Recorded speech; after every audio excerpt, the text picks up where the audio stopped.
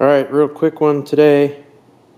We've got this Samsung old Plasma 2012. It was like the end of them, and just randomly shut off while it was on.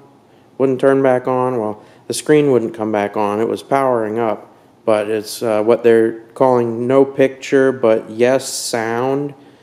Found a bunch of stuff talking about these three capacitors here on this current driver chip that runs this transformer to make, I guess, the negative 200 volt V-scan or whichever it is. Anyhow, replaced these. I did it the lazy way. I just put them on top. It's not perfect, but it's pretty clean, even though it's a little whatever, not perfect. Anyway, that didn't do anything, didn't make any difference whatsoever. So what I ended up finding, what the heck, there we go. Somebody was talking about taking off this cable here, which goes to the brain board where the signal comes in and whatnot. I assume all these other wires are really just power here. Anyway, if you step backwards, once I did this, I was measuring it, and I would turn it on, and I would get the negative 200 volts for about, I don't know, almost 10 seconds, I guess, which is more, you know, when these capacitors are out, it turns on for like a split second and then turns right back off. I was getting almost 10 seconds before it would shut off, but still no picture. Anyhow, I unplugged this cable, which something on there, I guess, is like the emergency shutdown for the whole thing. So if there's some kind of problem with any of these power supplies, it quits after a certain amount of time. And so you unplug that, but leave this plugged in, and it allows it to just keep chugging away, making that voltage, even if there's something terribly wrong.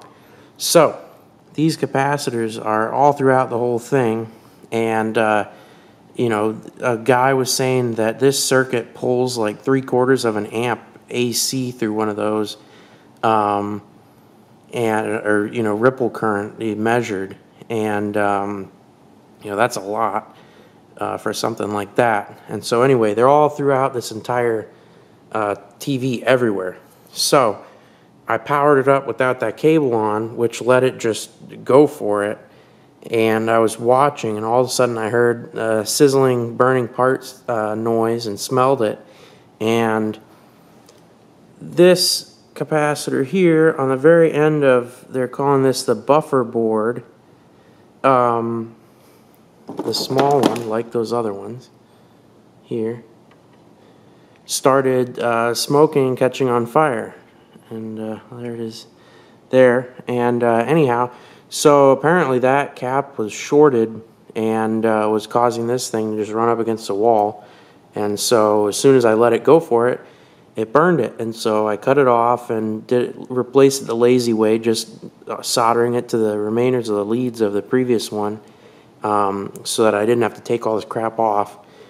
And anyhow, turn it on and it's fixed. So I don't know how long it'll last, because there's like a million of these things all up and down here.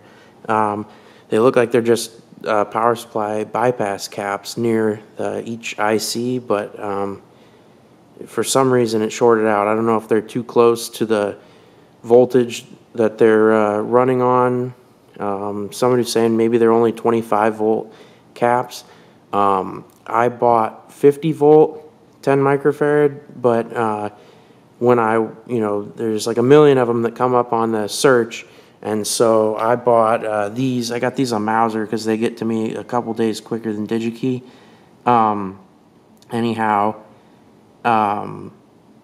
these were the highest temperature rated caps that they had with these specs. And you couldn't select like a ripple current rating. So I figured the highest temperature would probably be the highest quality cap for those specs. So that's what I bought. I only bought 10 of them because I was expecting to only have to replace these 3, but that didn't do it. So I'm going to go ahead and put this thing back together for now. hopefully next time one of these things shorts, it does the same thing. It doesn't hurt any of the rest of the TV, but it just quits working, and then I can go through and figure out which one it is, and maybe at that point I'll just buy enough to replace all of them. So I don't want to upgrade. This TV is absolutely fine for my needs. I hardly use the TV at all, except for to watch some YouTube machining videos or electronics videos, or of course fail videos, and some gaming. We play Subnautica on this thing, but other than that, I don't want a new TV. I don't like all the image processing and any of that nonsense, and there's no reason to spend any money on a new one because I hardly use the thing. So I'm just glad to have it fixed.